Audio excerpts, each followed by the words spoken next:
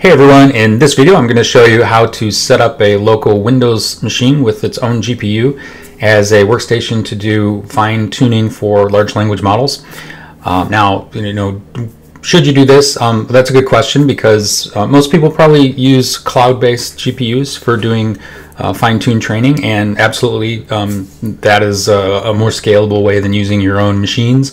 But there's some scenarios where this might actually make sense. One would be if you want to just do experimentation locally and not really put it in the cloud, or you don't want to put your training data into the cloud, which in a lot of cases you wouldn't want to. And other scenarios would be where you're completely offline. So if you need to do training or want to do some experimentation with training or GPUs on an airplane or in an airport terminal while you're waiting, it might make sense to be able to do that on your laptop. And there are many laptops now that have GPUs that absolutely can do training of quantized models, or at least fine-tune training of quantized models. So that's what this video is really about, is to show you how to set this up. Again, should you set it up? Well, it depends on your scenario, but you absolutely can do it probably if you have a decently equipped computer. And I'm going to go through and do this on Windows. I'll use Windows subsystem for Linux because fine-tuning is really kind of geared toward using Linux, but with WSL we can actually put a Linux kernel alongside the Windows kernel and go ahead and do a lot of training that way. So that's what we're going to do. So I'm going to bring up my Windows machine and kind of walk through this process from start to end. The steps basically: we want to install a Windows subsystem for Linux. Then we want to install some Python components. We will need to have a C++ compiler installed because some of the fine-tuning libraries actually compile binaries as they're pip installed. So we'll install that. It's very easy. Don't worry about it. You won't have to actually do any C programming. It's just having the compiler there. Then we'll configure Microsoft Visual Studio Code with some components so that it can work on projects on the Linux side of things. And then to kind of finalize it, we'll go through and fine-tune a model using Unsloth, which is a very memory and GPU intensive or non-intensive tool set. So we'll go ahead and use that. So let's get started. So the first thing we're going to do is get onto my machine, and I'm going to run a PowerShell prompt. So let me make the font a little bigger so we can see it. And the first thing we need to do is get Substance for Linux installed. And so I'm just listing what distros are available to me within this feature. I'm going to use Ubuntu, the most recent one, which is 24.04 when I recorded this. And so it's pretty easy. WSL install D Ubuntu 24.04. Now you can do this from a GUI within the settings in Windows, but it's pretty easy to do from the command line. So as we run that, what has to happen next is that the subsystem gets downloaded and installed from Microsoft's site. Then it downloads a Ubuntu distribution and installs that. This does take a while. I'm going to speed this up so that you don't have to watch 20 minutes of progress bars. But it's pretty much fire and forget. And when it's done, we'll have a Linux kernel installed.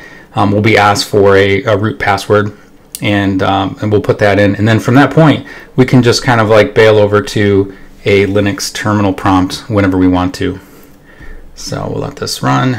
And this took a lot longer, in real time, but I'm not going to make you watch all that. So we do need to, and on this machine, it's never been installed before. I need to reboot Windows, so I'm just going to go ahead and do that by hand with the shutdown command. Again, from the command line, you could do that from the GUI, but I'll just do it this way.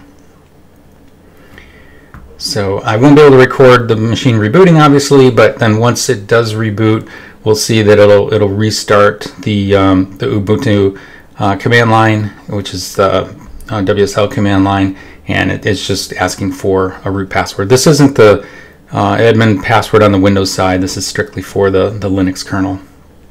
So this looks pretty good. Maybe we'll just kind of like see if, yep, this does look like a Linux kernel, so that looks fine. And then I'm going to close this window and sort of re-enter the Linux environment from scratch just so you can see what that's like. So from PowerShell, you can also do this from command terminal.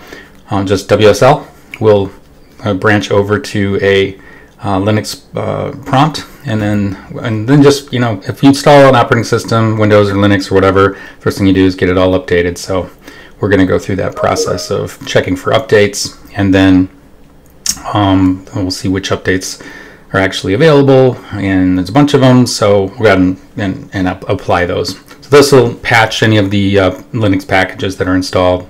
It only takes, less than a minute, so it's pretty quick.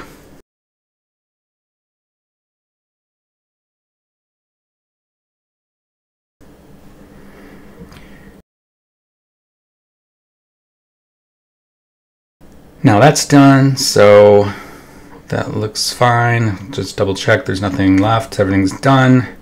And now we'll go ahead and start installing a few components. So we want to install pip, which we'll use within notebooks and from the command line. So that's our Python package manager, essentially. So we'll install that. After that installs, we'll also kind of just run a quick check and make sure that it's really there. So we'll just check the version of pip. Pip, it's obviously there, but let's spell that right. So we do have pip, so that's good.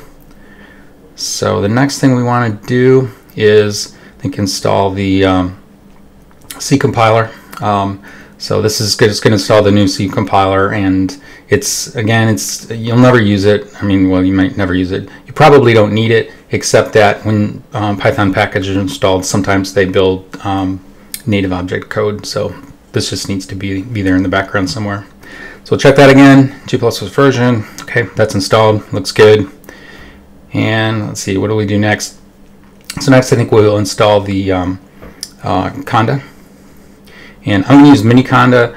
You could use other packet or other environment managers for Python, but I like using Conda. Miniconda is plenty, the command line version. You can use Anaconda if you want to, but I'm just going to use Miniconda, and there's just a few long commands to install this. You can get these on the Miniconda website.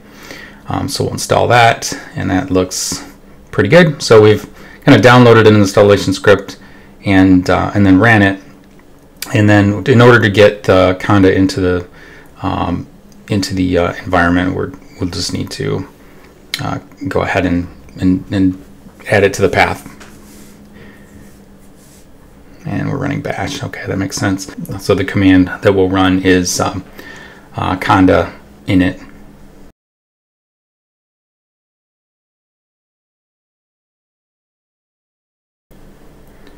I'll just copy this so I don't have to type all that stuff.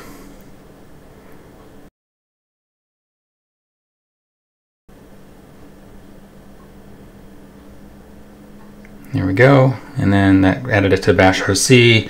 So we'll just cat bash rc and just read it, make sure it's really there. I'm sure it is. Yep, I can see the kind of stuff. So that all looks great. So let's kind of go back to the beginning, and we'll have to restart the WSL prompt in order to pick up those bash changes. There are other ways to do it, but that's pretty easy. And then we've got everything installed at this point, so we can just make a repo and then go into Visual Studio Code and start working with it. But of course that's not going to work because I didn't install code yet. So let's go to the Microsoft Store, and I wanted to point this out because we're not, that we have a hint back here of how to install Visual Studio Code for Linux, but we actually are just going to use the Windows version. So Windows has some extensions that we can use the Windows version of code under the Windows GUI and still do Linux development in the WSL environment. So let's go ahead and install Visual Studio Code. Should just take a minute. That's installed. Okay, yeah, that's good. So let's just go back and run code. And I'm just gonna put the extensions that we're gonna use in here now before we actually start doing the Linux development. So all color scheme, dark scheme, of course. And yeah, I think we're done. We'll put extensions in, but we'll put them in ourselves. So okay, so next step is go find the extensions, and the extension we want is WSL, conveniently named. So we'll go ahead and install that, and essentially this makes Visual Studio Code kind of aware of that Linux environment so that we can make a Linux folder, the current folder for a project. So pretty easy, and we'll install Python while we're here. Now this will be the Python for really the Windows side. So, and that's one thing to know about sort of this, how this all works is when you're in the WSL prompt, you're in Linux, and if you have software installed for Windows, you can't run it here or vice versa. So okay, so next thing, we're going to create a kind of environment to run this in. We're going to use Python 3.10. That looks good. And this will create a training environment with some basic packages. We'll activate that. So kind of activate fine-tuning. That's good. And now hopefully we can start doing some development. Okay, so I'm gonna just pause here for a second. So what I have up on the screen is Unsloth. So Unsloth is a company that makes tool chains, and they have hosted environments for fine-tuning, but their libraries are free to use. So they put together some tool chains that are really easy to use, and particularly for local GPU use, they're pretty light on the need for resources. So you can actually do quite a bit with Unsloth. Now there are a lot of other tool chains, and certainly the environment we've set up can run a lot of the other ones as well, but that's why I chose this one. And what I have on the right is their installation instructions of how to install dependencies to run their tool chain on just a bare metal machine, which is what we're starting with. So what we're going to do is essentially go through their installation instructions, including down below there's some smoke test training that we're going to do. Just not to, this video really isn't about why we do training and designing some training, but just the mechanics of making it work on a Windows machine. So let's go ahead and continue. So we have the fine-tuning environment active. We're going to install the dependencies that they call for.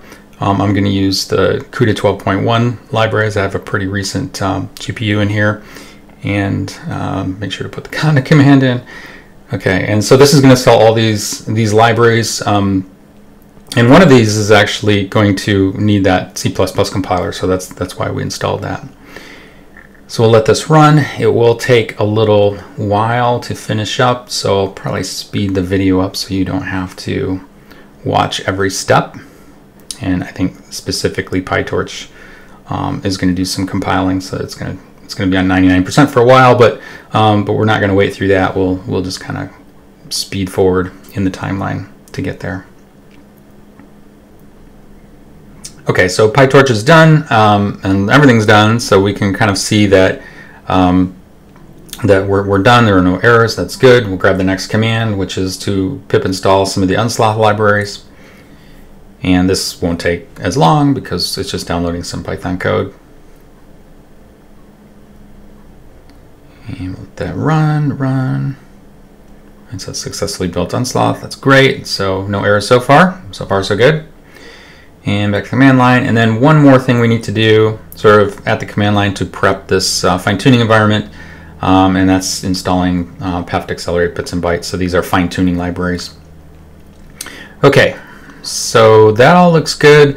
Code is installed, should be in the path. Great, so we can launch that from the command line. And if you notice right at the bottom of the screen, we can see that there's a Ubuntu 24.04 WSL. So it's kind of telling us that Visual Studio Code knows that it is running in an Ubuntu environment and a Linux environment, and that's the kind of project we're working on. So as it executes things, it's going to execute them in the WSL, and you can actually see that just based on the terminal that's below.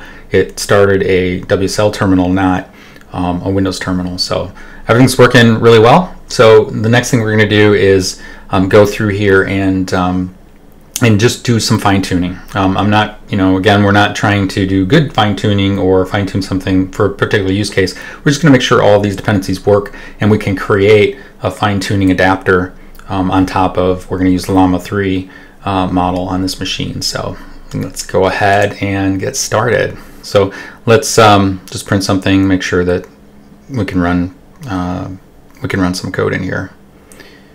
And hello. Oh yeah, it's going to select it again. It's fine. I'm going to put the imports in first just to make sure that that all the conda installs and pip installs we did at the command line actually prepared the environment. And if it didn't, if anything was wrong, we would very quickly get some errors here, but this all looks good. And then we'll just, rather than, we could take that entire notebook cell from their documentation and paste it in, but we'll do kind of a little bit by bit, just so we can make sure it's all here. So I think the next thing we'll do is take like everything except for the actual training. So we'll stop just before the fine-tuning training. but all the preparatory, download model, download data, set up hyperparameters, and we'll run that. And you will actually see that this will take a while because it has to download the LLM. So I didn't pre-download a Llama 3, so it's downloading a version of Llama 3 and data files, but the data files are small, so mostly kind of all that. And you can kind of see the Ethernet usage on the over on the right was pretty high, and I did speed that up so we didn't have to watch the whole thing. So now the really important part is the actual training. So we'll grab trainer.train, and that will actually, when we execute that, that's going to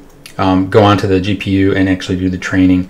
And we can kind of look what we have in this environment. So this is an Nvidia 4090. We have 24 gig of RAM.